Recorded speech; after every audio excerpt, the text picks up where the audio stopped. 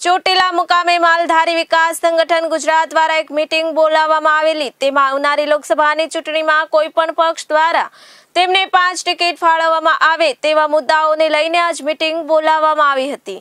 આજ રોજ ચોટીલા મુકામે માલધારી વિકાસ સંગઠન ગુજરાત દ્વારા એક મીટિંગ બોલાવવામાં આવેલી। તેમાં આવનારી લોકસભાની ચૂંટણીમાં કોઈ પણ પક્ષ દ્વારા તેમને 5 ટિકિટ ફાળવવામાં આવે તેવા મુદ્દાઓને લઈને આજ મીટિંગ બોલાવવામાં આવી હતી। તેમાં ગુજરાતના 18 જિલ્લાના માલધારી સમાજના આગેવાનો ઉપસ્થિત રહેલા અને આવનારી ચૂંટણીમાં ભાજપ કે કોંગ્રેસ હોય તેઓ માલધારી સમાજના લોકોને 5 ટિકિટ ફાળવે અને જો ટિકિટ ફાળવવામાં નહીં આવે તો તેઓ ચૂંટણીનો બહિષ્કાર કરશે અને જે પણ પક્ષ તેમને ટિકિટ નહીં આપે તેના વિરુદ્ધ તેઓ પ્રચાર કરશે। ગુજરાતમાં 10%થી વધારે માલધારીઓની વસ્તી હોવા છતાં માલધારીઓને રાજકીય રીતે કે સ્થાન હોય એવું એમને લાગતું નથી, તે તેમને અવગણના થાય છે તેવું તેમને લાગે છે। તેના આધારે ભાજપ અને કોંગ્રેસ બંને રાજકીય પક્ષો માલધારીઓનું પ્રભુત્વ ધરાવી 5 લોકસભાની ટિકિટ ફાળવેલ। આ સિવાય તેમણે 5 મુદ્દાઓ છે રાજકીય પક્ષે પોતાના ઘોષણાપત્રમાં સમાવેશ કર્યો છે।